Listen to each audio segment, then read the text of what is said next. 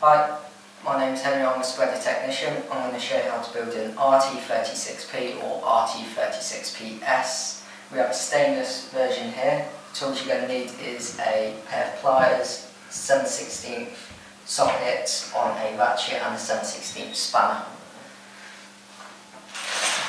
Firstly, open up the tool pack and lay out all your bolts. And then you put the impeller on the gearbox, locating it all the way down onto the coin.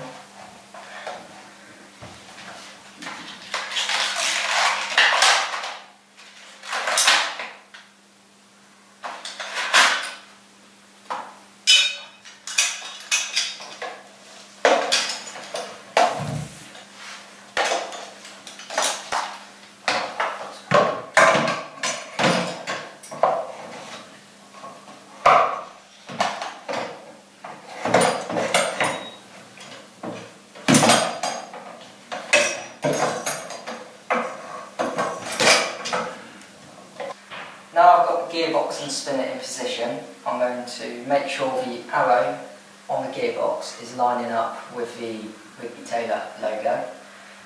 And now I'm going to use my two 2¼ inch bolts to put through the lower handle.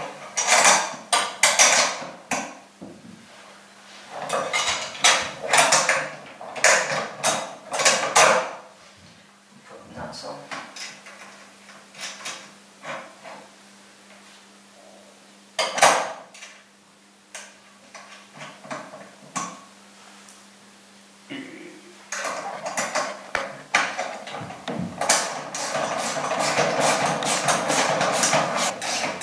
I'm going to tighten these bolts so they're just snug. They don't have to be too tight, so just tighten a bit like that. Now, I'm going to put the frame foot in.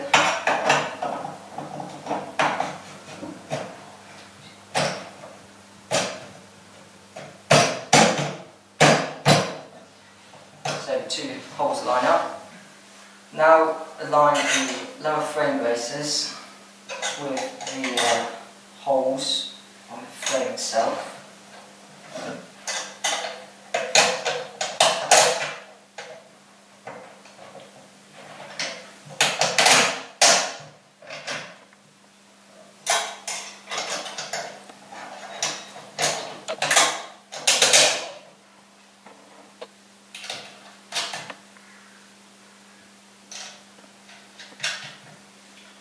And then tighten.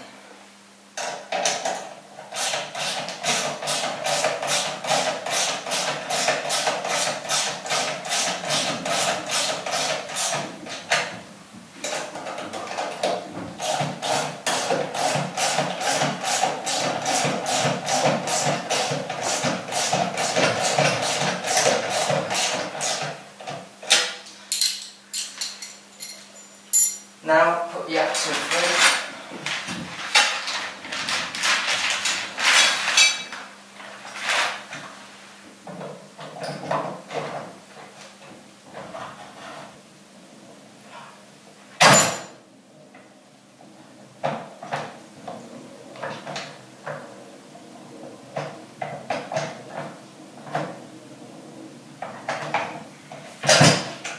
And put the wheels on.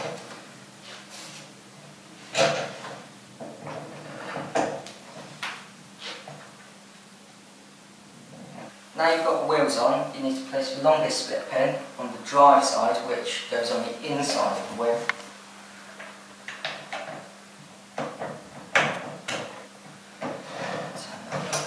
Then use your pliers,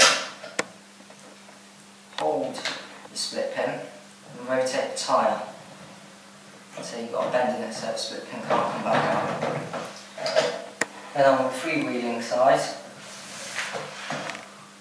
put that through the axle. Same thing with the pliers. Yeah. Now flip the spreader over to put on the upper handles.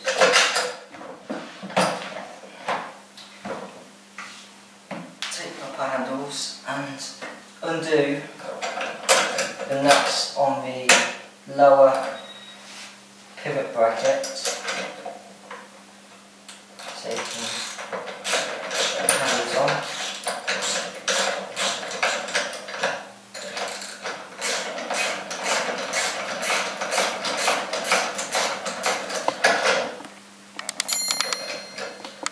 Remember how this goes.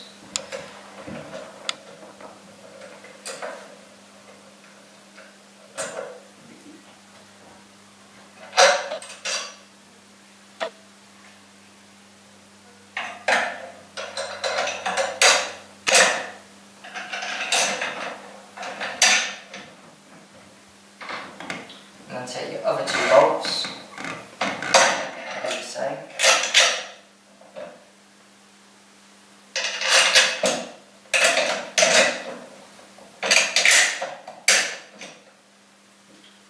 Put on your lower pivot bracket.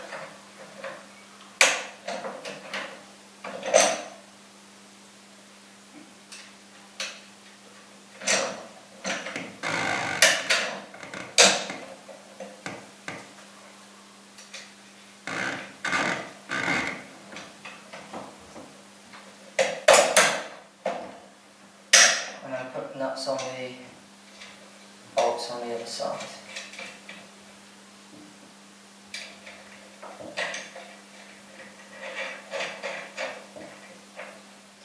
Now tighten all the fasteners on the upper handle, nice and snug.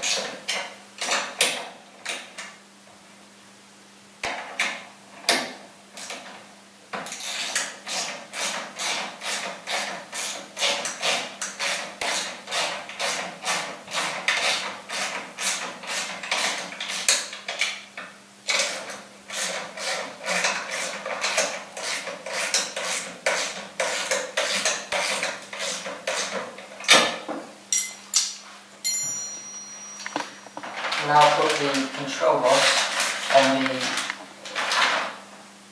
gauge lever assembly, remembering to put the first non-nylock nut on first, and then secure that it doesn't fall out of the second one.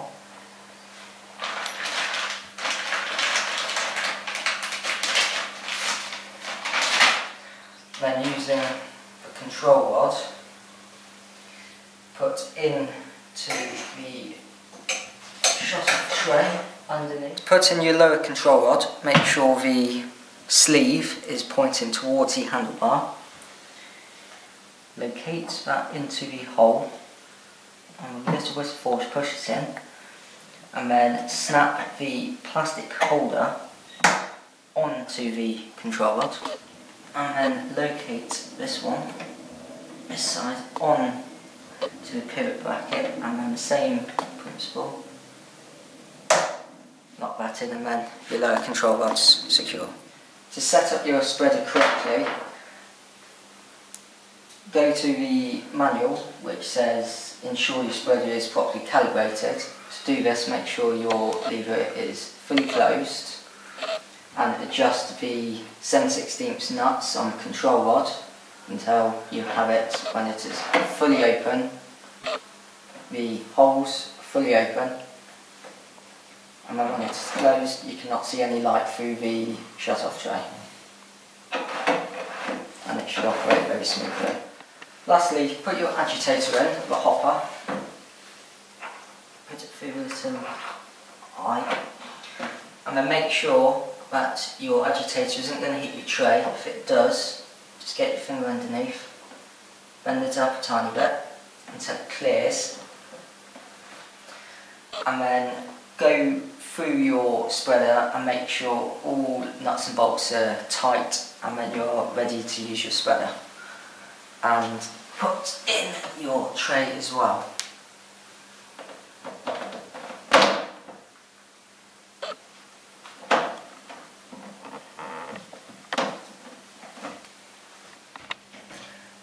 Now you have a completed RT36PS spreader.